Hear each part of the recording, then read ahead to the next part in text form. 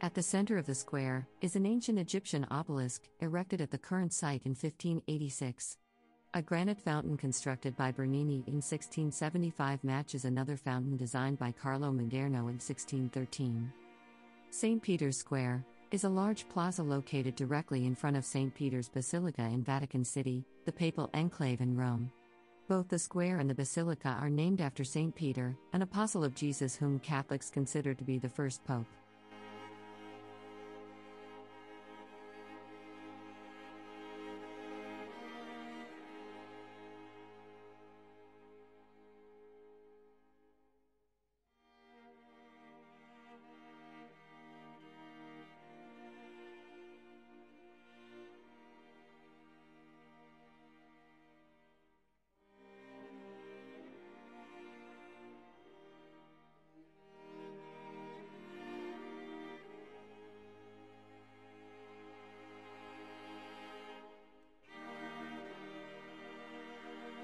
Designed principally by Donato Bramante, Michelangelo, Carlo Maderno, and Gian Lorenzo Bernini, St. Peter's is the most renowned work of Renaissance architecture and the largest church in the world by interior measure.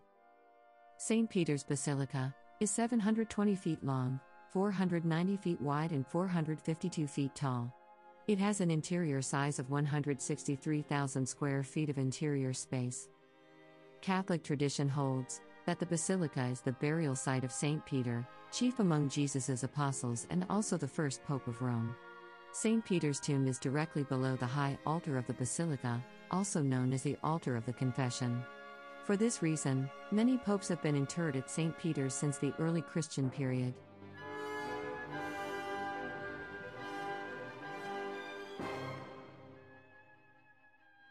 The entire interior of St. Peter's is lavishly decorated with marble, reliefs, architectural sculpture and gilding. The basilica contains a large number of tombs of popes and other notable people. There are also a number of sculptures in niches and chapels, including Michelangelo's Pietà.